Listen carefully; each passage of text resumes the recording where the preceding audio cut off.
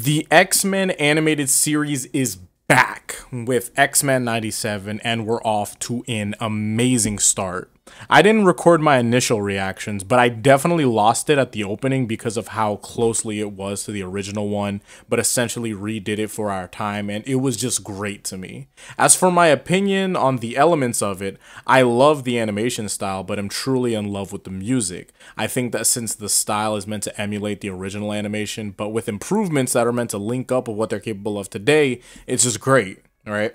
That's cool and all, but I want to get straight into the thematic exploration of these episodes, beginning with episode 1, titled "To Me, My X-Men," which is one of my favorite lines ever. Now, originally in the first episode of the original series, our protagonist for the episode was Jubilee, and living through her, we get the idea of what it means to live as a mutant at such a young age, alongside having a family of regular people. With Roberto's case, in episode 1, the narrative goes straight into the more gritty and disturbing area of what it means to be a mutant. This landscape of discrimination and identity, and you're just seeing a piece of it. FOH, it's a known acronym nowadays, but you know, you see the banner, and if you're unfamiliar to the X-Men franchise, it'll look like a regular anti-mutant group, or just like the actual acronym, you know, out of here, the other word. But it's extremely more than that. These are the Friends of Humanity, a good name for a disgusting group of people created by a son of a mutant.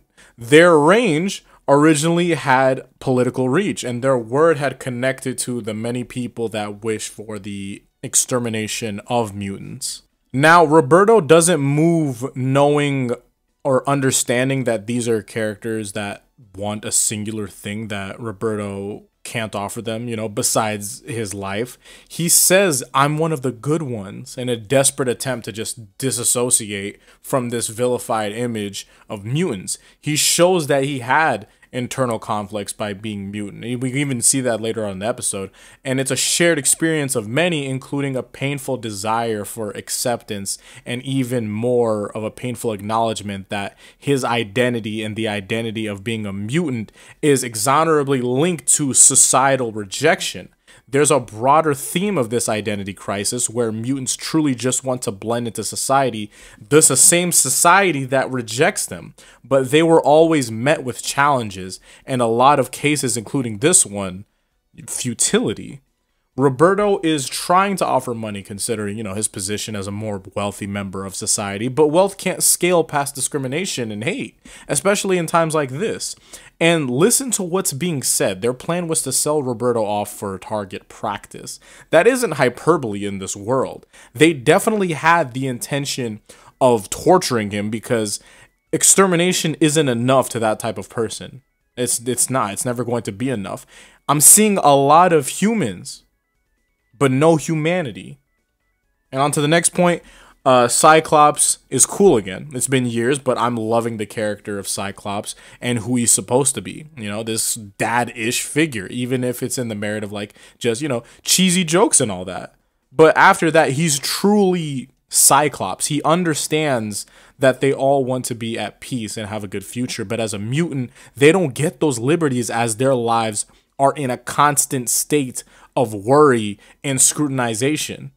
If mutants aren't constantly making strides in their progress, their enemies are, and their progress is with the sole purpose of eliminating them all. He's very perceptive towards this grim reality, and all he can do feels like it isn't enough. Now, the next point, we have Henry Gyrick. See, wow.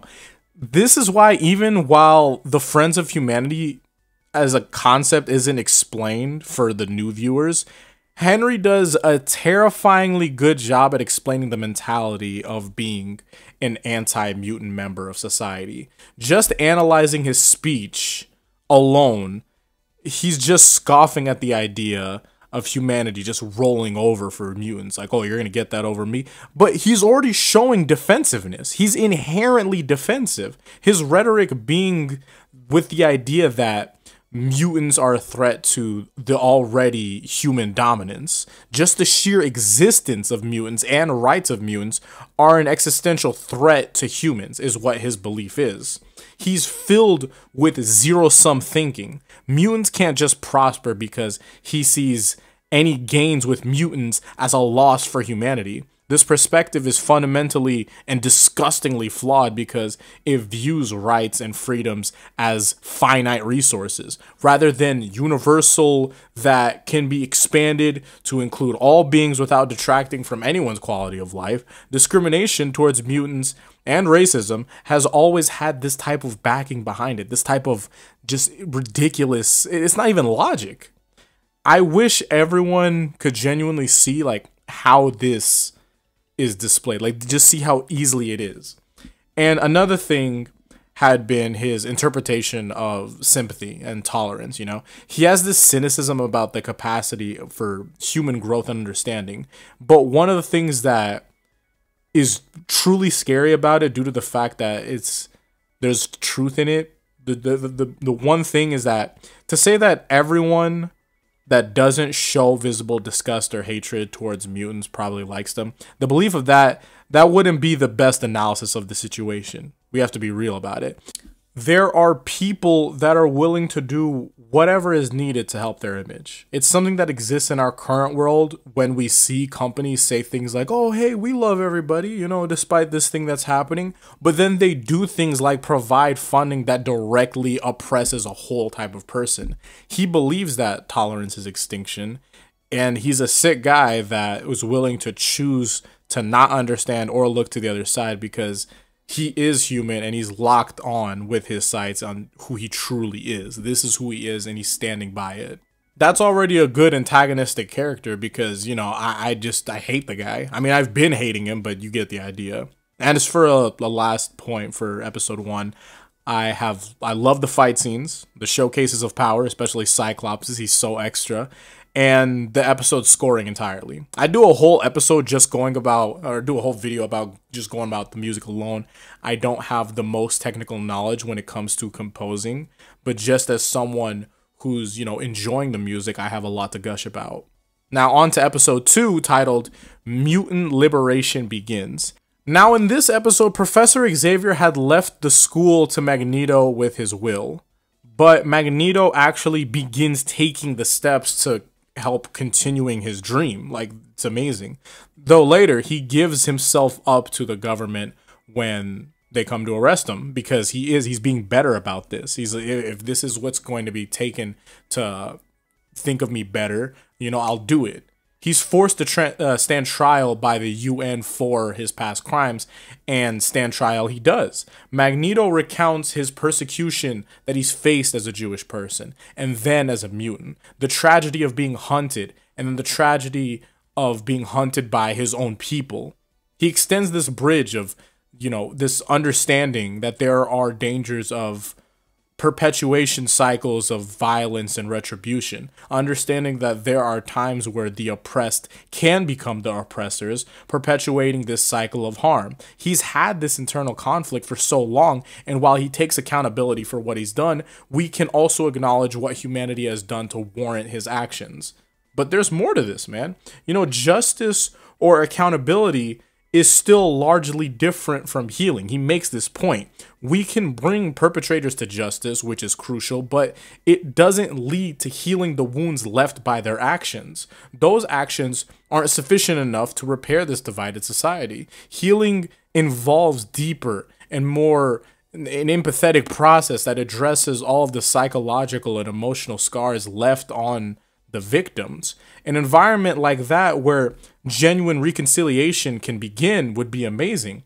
They need more than this performative solidarity. We need genuine efforts to understand and address the root causes of this division and hurt. There's a lot to it. And there needs to be a clear line in the sand for the difference between self-defense and aggression, because truly we have to see what this is. He says robots to hunt us, collars to chain our power. Humanity isn't defending itself. You've seen what this has been truly used for. The tools themselves are more than preventative measures to have been taken by humanity to protect humanity. They're the arms that are taken up for when the world carries out its anti-mutant beliefs. All Professor X wanted was unity, and he was killed for it. What do you think Magneto is going to feel? What do you think the mutants are going to feel? And his second speech, oh my god, after Storm, oh my gosh. If so, I say, as I have too many times before, never again. It's always one step forward and two steps back, but Magneto here, in this moment of rage and vulnerability, takes 3 steps forward. Storm has lost her powers to a bullet meant for Magneto. Because this is what happens. This is what happens when mutants actually go about making the world better and being better, but the world never actually takes the precautions to help protect them. What can they do to be good enough? They struggle for societal acceptance despite selfless acts of heroism, and regardless of what they do, they're viewed as like the others and judged by standards that are inherently biased and of a caliber that humanity itself doesn't even meet. This line is all the same to any marginalized group fighting for recognition and rights in the face of these systemic prejudices. Because what's the fairness? They've taken the high ground, and this idealism of belief of a high road leads to a bottomless end where those who walk it are always led to suffering. It's a critique of pacifism or nonviolent resistance in the face of aggression and prejudice. It questions whether the sacrifices made for peace and coexistence are valued or even acknowledged by society at large, and whether such sacrifices lead to any meaningful change or just simply perpetuate a cycle of suffering for those that bear the brunt of oppression. Do you know what's the reward for mutant kind taking this high road? Death, powerlessness, for what? But even then, he doesn't act on this pain. He just hopes that they'll take the steps necessary because he has. Powerful stuff from Magneto. Trust me. Amazing stuff from Magneto. And, you know, finally, oh my gosh, finally, Storm, the closest thing we have to a modern god who had been connected to the lifeblood of the earth, lost her power. She leaves a letter rather than saying goodbye in person because the X-Men had already lost so much in such a short amount of time, going on from like the original series to now. She also believed that at its basis, the X-Men had that personal connection of being a mutant as a group, you know?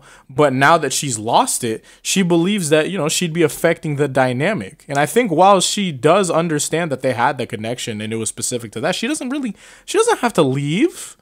That's me though. That's me saying that. She was a mutant.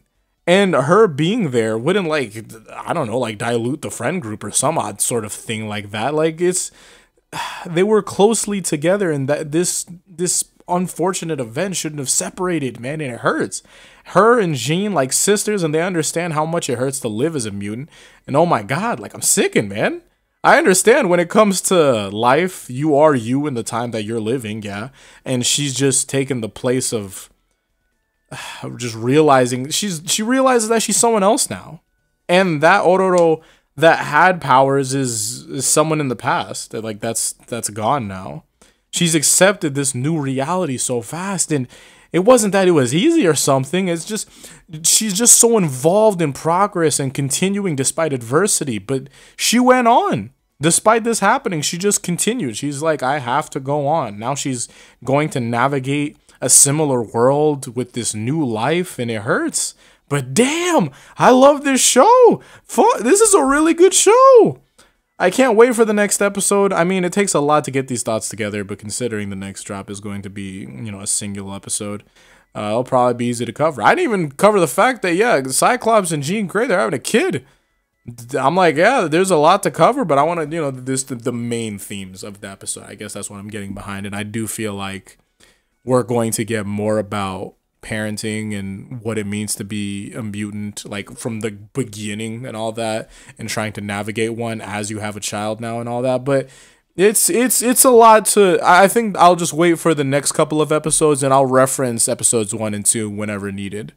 But yeah, thank you all for watching. I don't know who of my JoJo fans are saying this, but you know, this is This is something that I do really love. The X-Men have always been a part of my life, and I'm happy to finally make this type of stuff. I want to say again, but yeah. I want to say maybe I covered comic stuff, but I don't know. This is like the best X-Men media we've had in a grip, but I'll definitely see whatever is needed or whatever's possible, you know, whatever's requested more so. I actually really like when people tell me, oh, do this, do that. I'm like, hey, look, at least you care. That's the idea. But yeah, thank you all for watching. Hopefully I'll see you all on the next one. Until then, peace out and Godspeed.